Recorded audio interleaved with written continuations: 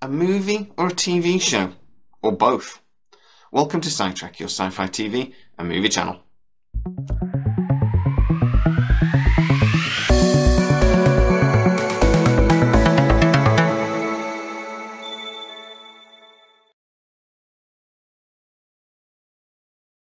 So as you know, I've just done a video, you may have seen it, about the Twitter storm and the executives at Amazon requesting reports based on what has been going on and how interested people really are in the Stargate franchise.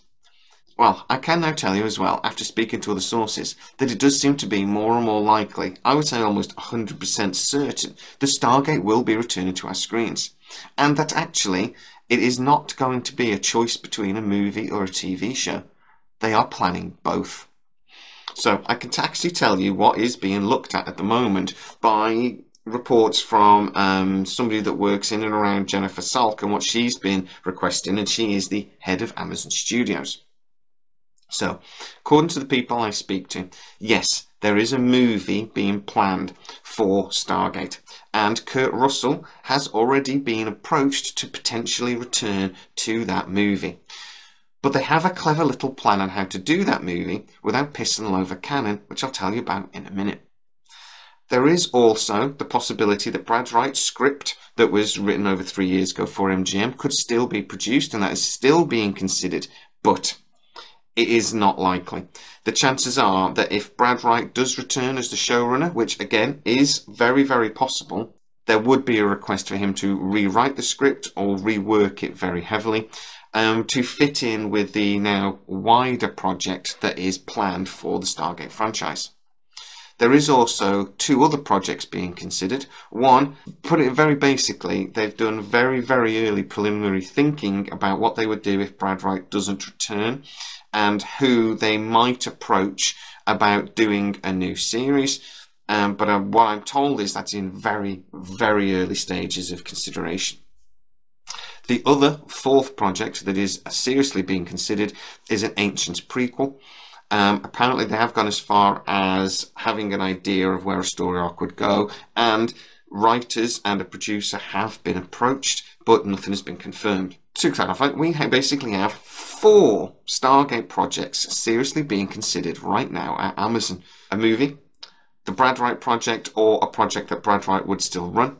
A third project that would be run without Brad Wright, and they've gone as far as considering who that other showrunner might be. And a fourth prequel series that would be based in and around the Ancients. So how could they do a movie with Kurt Russell without peeing all over canon? Well, from what I'm told, producers and people at Amazon and at MGM are not bothered in the slightest that Kurt Russell would return, and they don't see that this has any real impact on SG-1, SG or SGA, or it has to affect canon at all. They've swapped out actors before. Actors from the Stargate original movie appeared in the series, so they don't believe that that's necessarily a problem if Kurt Russell was to return. And Kurt Russell, if they do a movie at the end of the day, is a bigger draw than Richard Dean Anderson, they believe at least, for the wider audience. Stargate fans would want Richard Dean Anderson. Somebody new would want to watch a movie with Kurt Russell, is generally the thinking. Now, how could they do this without destroying canon? Because, from what I'm told, this will be set up as a sequel to the original movie. Kind of. Well, the plan is to do a very specific storyline. Kurt Russell would be the centre of that storyline as General O'Neill, and the story would be focused on an off-world planet. The idea being that the story would be so focused they just simply wouldn't mention events of Stargate SG-1, SG Universe or SG Atlantis. We wouldn't see spaceships built by the Tauri or any real specific events that happened within the TV series.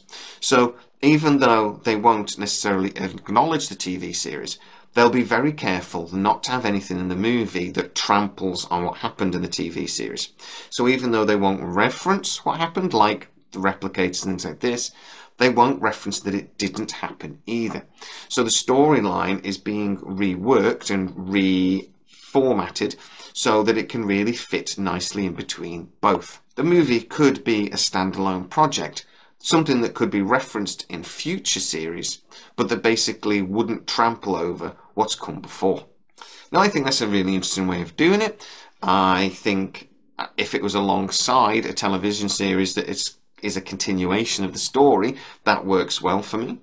I have absolutely no problem with Kurt Russell returning as General O'Neill. At the end of the day, they both played the part, so if Richard Dean Anderson doesn't want to do it, then so be it. We switched actors before, so why not just switch back? The main thing for me, though, is that a movie is an hour and a half. It can be one specific story. It can be a throwback to the original movie, and if they do it right, it doesn't have to trample over the canon that we love. But a TV series must be a continuation of the story. We cannot just forget that SG-1 ever existed, and we cannot ever just erase that 15 years of television.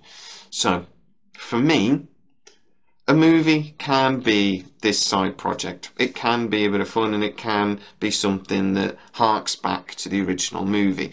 A movie that you have to remember is MGM's 10th highest grossing movie of all time. As long as the TV series is a continuation of Brad Wright's original series. I should also mention, though, that it has been mentioned to me more than once now that Amazon are looking at what Kurtzman has done with Star Trek, and that they consider that to be a model for how to move forwards with Stargate. Now, I haven't had any specifics on what that exactly means, but to me, that means that this will be sort of a hybridization of canon, that they will come back with a new project, that they won't worry too much about canon when it hampers the future story, but they will reference canon repeatedly to try to keep the original fans happy. I'm not quite sure how I feel about that. Strange New Worlds is a very good show. It kind of messes with canon, but it references canon as well, so it does keep us happy, but the characters are so good that we don't mind too much. Discovery, the characters are boring, and it does peel over canon constantly, and even though it references things from the original show to try and keep us happy, it doesn't do it in a very good way.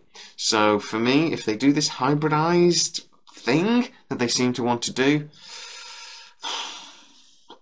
I'm in two minds about whether it could work or not. It really basically comes down to the showrunner and the writers, and whether, if it's not Brad, they get somebody that loves the show and loves the ideas, but maybe does want to bring something new, but does it in a way that doesn't piss all of us off. So if you are new to the channel, please go to sci-trek.com for merchandise. You can pick your team. I'm personally an SG-1er. You can also pick an SGU and SGA.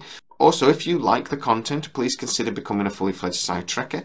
Please hit the join button. As always, guys, please stay safe and keep up the Twitter storm. Keep tweeting out there, #WeWantStargate, because they are listening. Please stay safe. I'll see you soon.